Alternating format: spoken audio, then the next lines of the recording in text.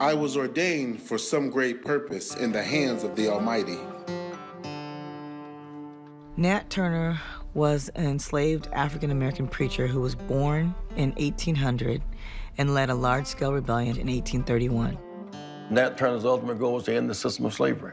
So he chose violence as his only option. And that option, painful and bloody as it was, shook up the system.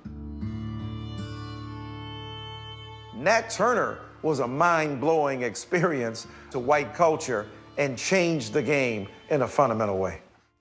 They vowed before they started the revolt that they would kill every white person they saw. Men, women, and children.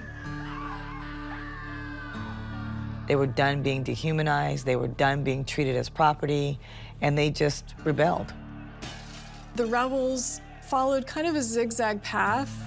They stopped at most of the houses along the way, killing the slaveholders and their families who they found there.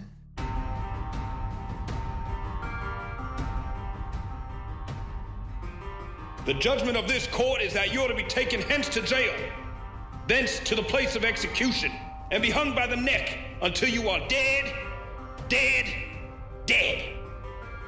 Lynching in America were spectator sports. There were spectator events.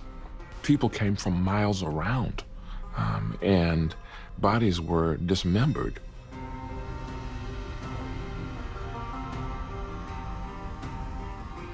When people went to these kinds of affairs, they wanted to take a souvenir away that proved to everybody that they were there and that that person, that monster, is now no longer alive. And how do I know that?